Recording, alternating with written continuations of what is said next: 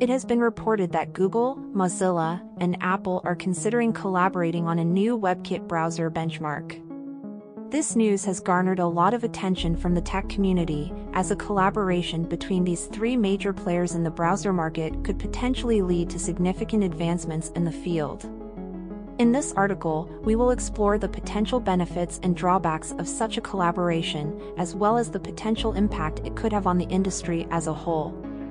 First, let's take a look at the current state of the browser market. Currently, Google's Chrome browser is the most widely used browser in the world, with a market share of around 70%. Mozilla's Firefox browser is a distant second, with a market share of around 10%. Apple's Safari browser, while popular on macOS and iOS devices, has a relatively small market share on the desktop. One potential benefit of a collaboration between these three companies is the ability to pool their resources and expertise in order to create a more advanced and efficient browser. With the combined knowledge and experience of Google, Mozilla, and Apple, the resulting browser could potentially offer a better user experience and faster performance than any of the individual browsers currently on the market. Another potential benefit is the ability to standardize certain features and technologies across all three browsers.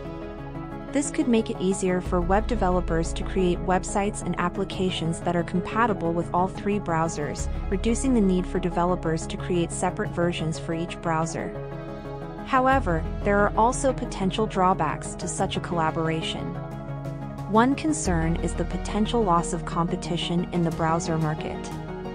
With three major players joining forces, there could be less incentive for any of them to innovate and improve their own browsers individually. This could lead to a stagnation of progress in the industry. Another concern is the potential for a monopoly in the browser market. With three major players collaborating on a single browser, it is possible that the resulting product could dominate the market and crowd out smaller competitors.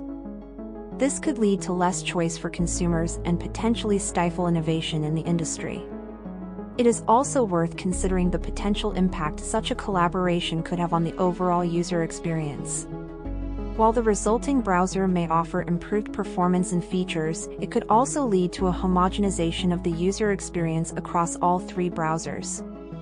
This could potentially reduce the ability of each company to differentiate their product and offer unique experiences to their users. Overall, the potential collaboration between Google, Mozilla, and Apple on a new Webkit browser benchmark is an interesting development that could have significant implications for the tech industry.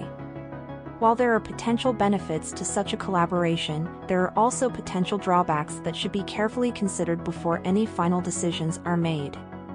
If you liked this video, please like, share, and subscribe.